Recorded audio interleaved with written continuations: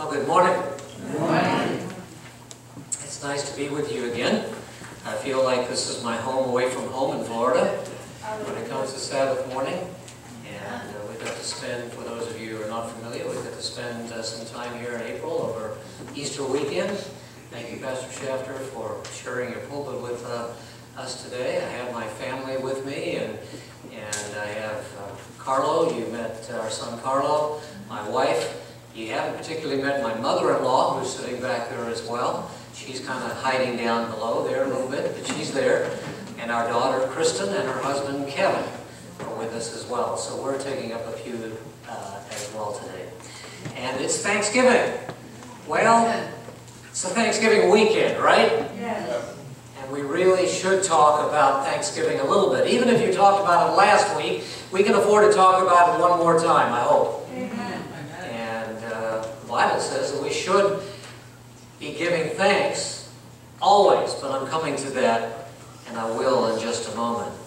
I want to share some thoughts with you from the Word of God today on Thanksgiving and what God has in store for us. And it looks like my phone does not want to cooperate with me right now. So give me just a moment. There we go. Now it is. Let's bow our heads for prayer. Father in heaven, thank you so much for what you've done for us. That is the center and the purpose and the focus of our Thanksgiving. And today, especially in this worship hour, we want to turn our attention to what you have done for us. And that our hearts might be filled with thanksgiving, even in the difficult times of life.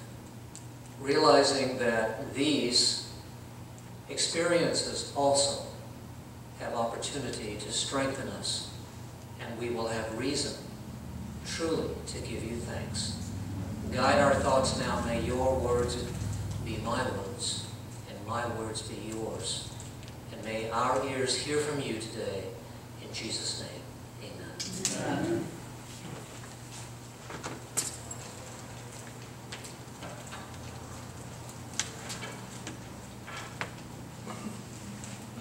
Andrew Brunson was a missionary together with his wife.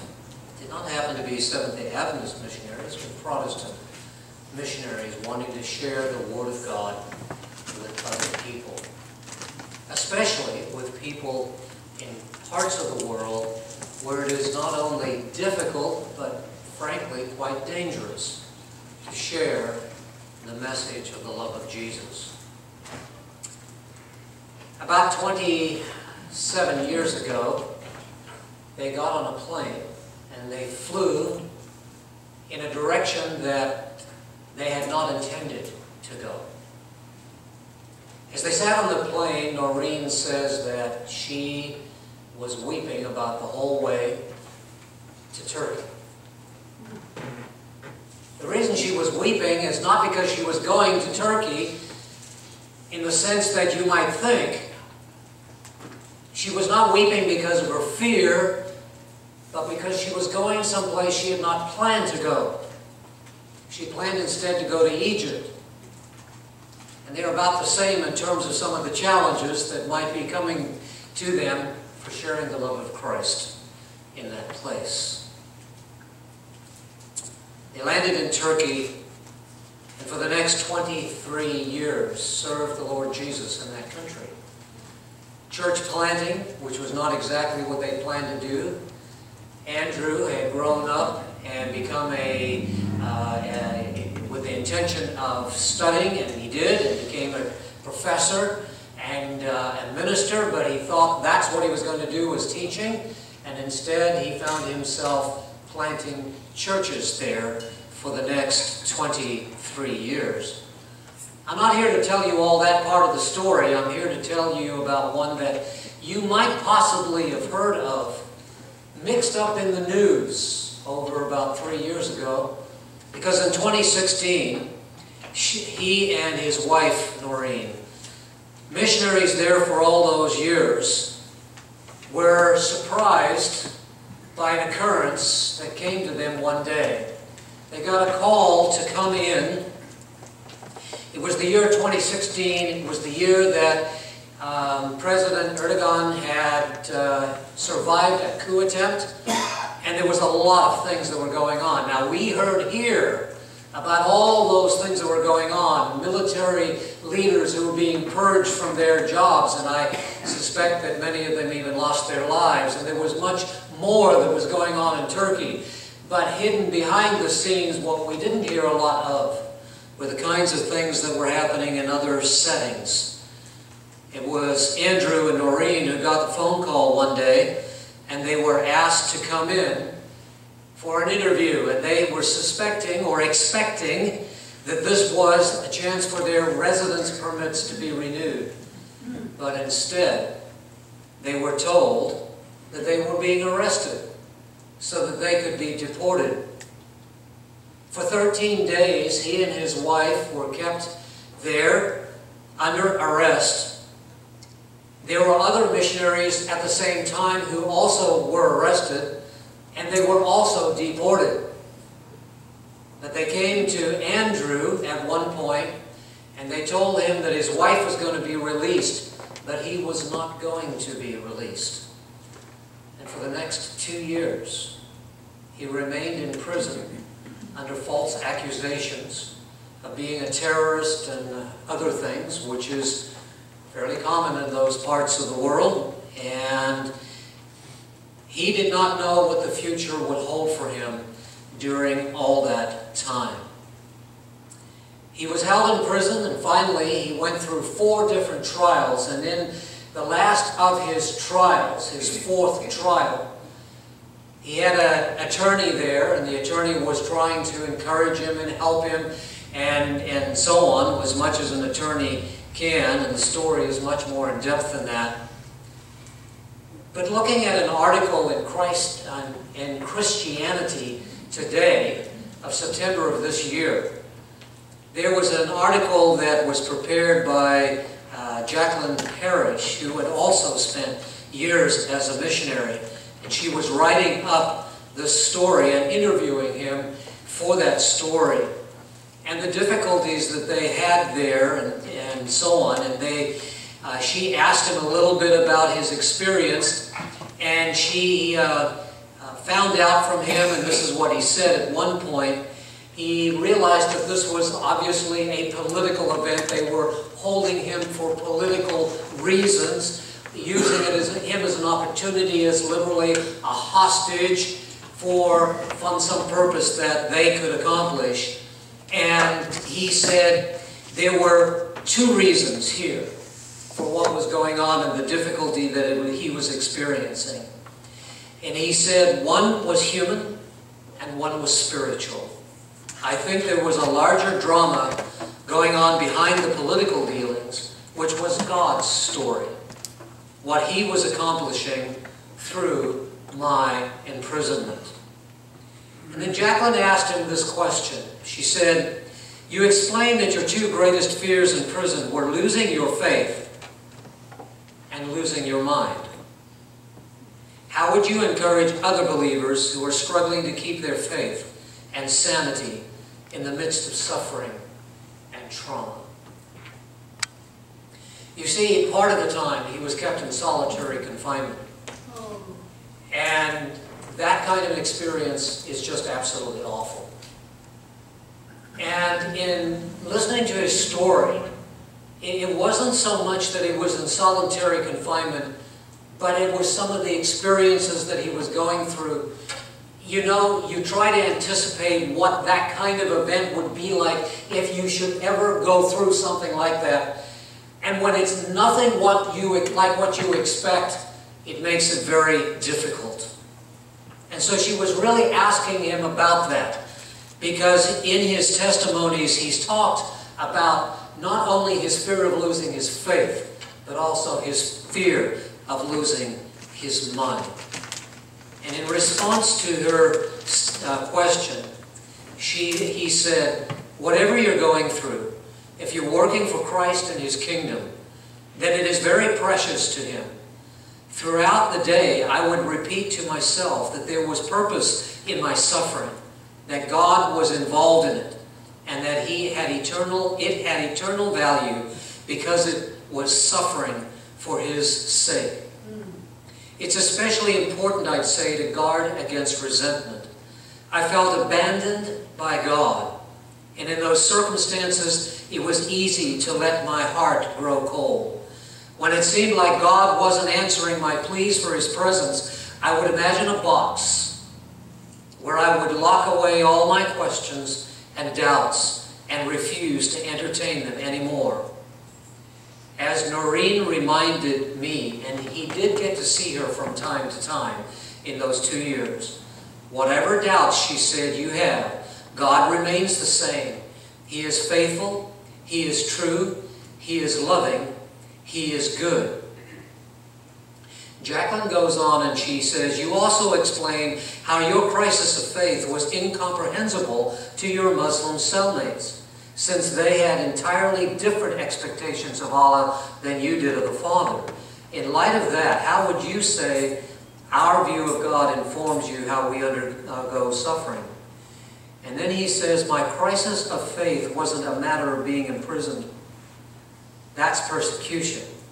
And the book of James promised it would happen. It was more the feeling of abandonment. I had expected strength to pour into me. I expected to feel an overwhelming sense of grace. When this didn't happen, I became suicidal.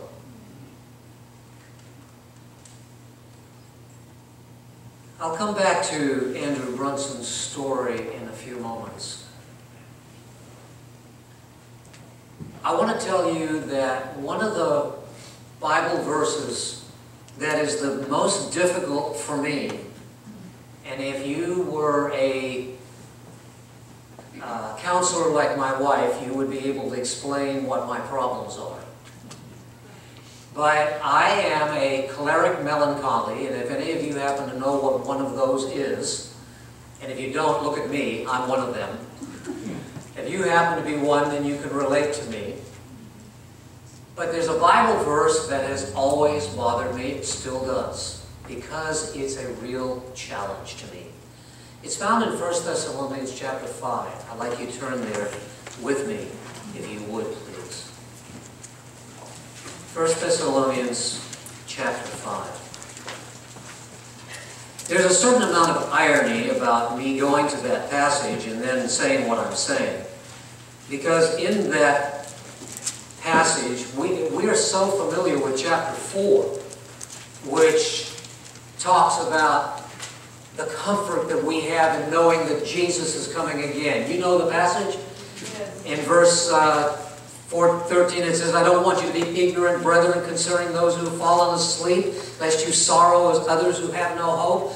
Paul is encouraging the people, and he's talking there. Now in chapter 5 he goes on in verses 16 and going on to 18. He says, rejoice always. Now that's the part I have a hard time with. There are times when I want to rejoice, but there are times when I don't want to rejoice. Do you know what I mean? Anybody else have that problem? I mean, be honest. Anybody else? Okay, good. I've got some friends here. I'm glad.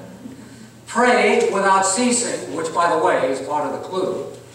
And then verse 18. In what? Everything.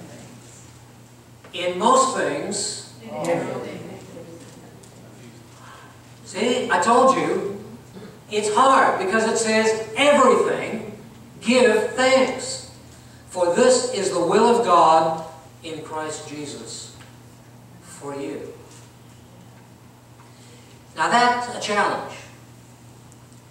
Some people might have a personality that seem to take those things in stride.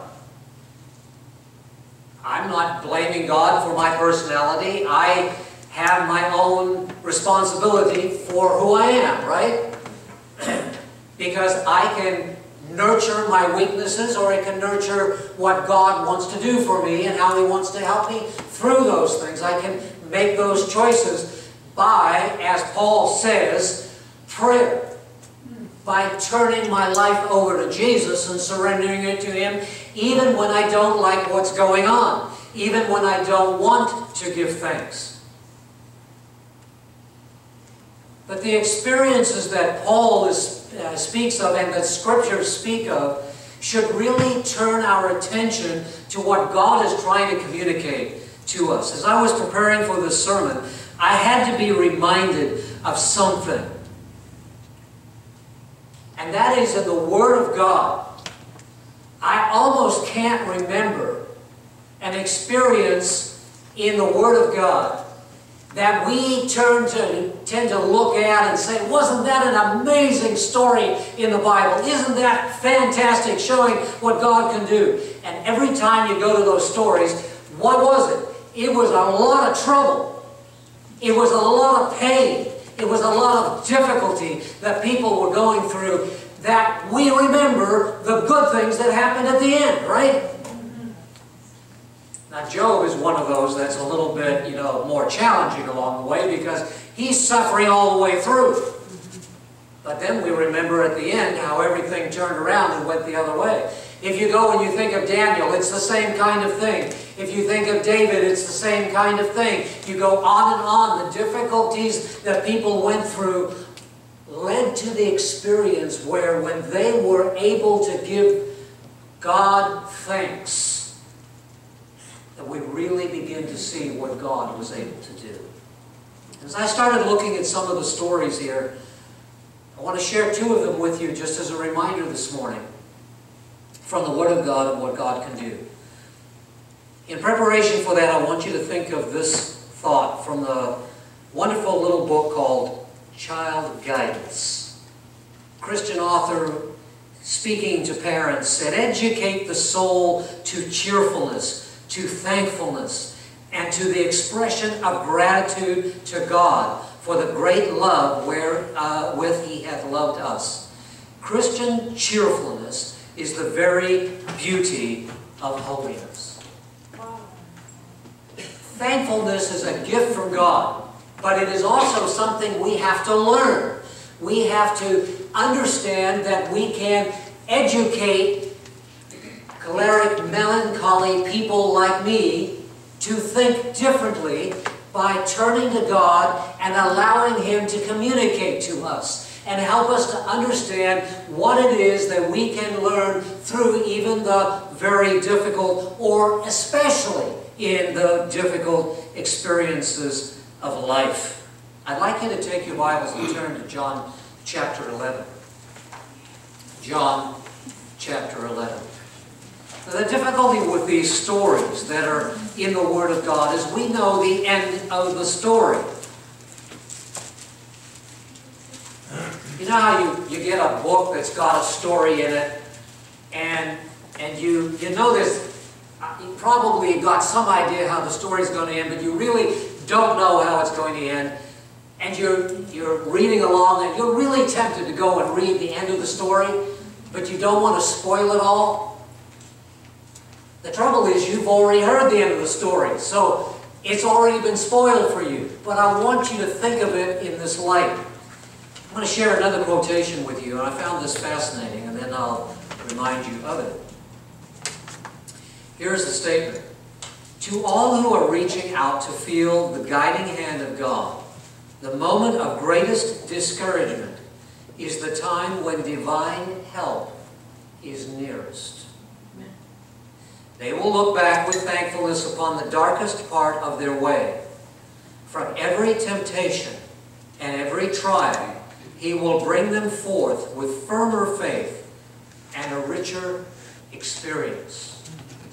That's from Desire of Ages, page 528. To me, when I saw that statement, and then I realized the context is John chapter 11. The author in Desire of Ages is reminding us of that experience of the disciples and two young ladies by the name of Mary and Martha and their brother whose name was Lazarus. And when you go into John chapter 11, you get into the story. Yes, you know how it ends because it's such a famous story. But imagine being there during that time, living during that experience, being with the disciples in John chapter 11. And they get word that Lazarus is sick, and the disciples, Lord, let's Let's go and let's help Lazarus out. And Jesus seems to be dragging his feet. That's not seems. He was dragging his feet.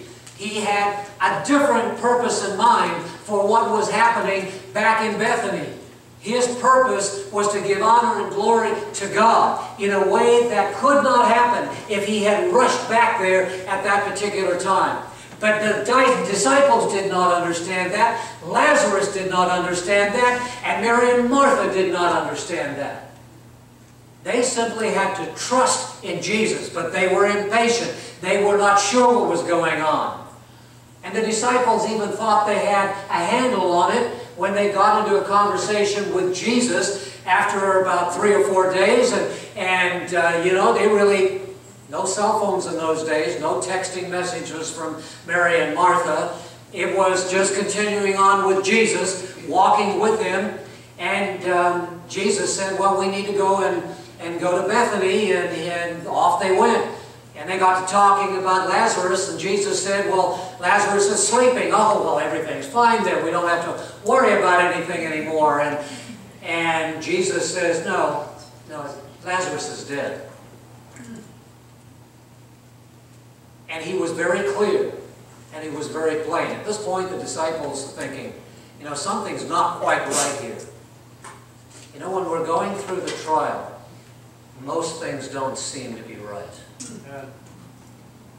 The word thankfulness is not on our hearts during those trials. Thankfulness is something that we learn over time by trusting in God. Amen. When Mary and Martha hear that Jesus is nearby, they encounter Jesus along the way as well.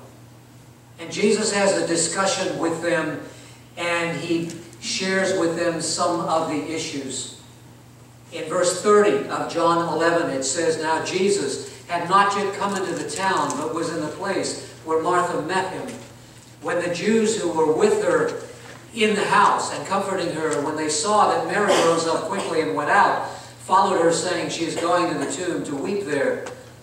Verse 32, then when Mary came where Jesus was and saw him, she fell down at his feet, saying to him, Lord, if you had been here, my brother would not have died. Therefore, when Jesus saw her weeping, and the Jews who came with her weeping, he groaned in the spirit and was troubled. And he said, where have you laid him? And they said to him, Lord, come and see. And Jesus wept. Then the Jews said, see how he loved him. And some of them said, could not this man who opened the eyes of the blind also have kept this man from dying? There's so much that's happening at this particular moment in the story. The pain and the experience and the suffering that Mary and Martha and the disciples who also knew and loved Lazarus. But none of them really, truly knew and understood what was happening there more than Jesus. Nor did anyone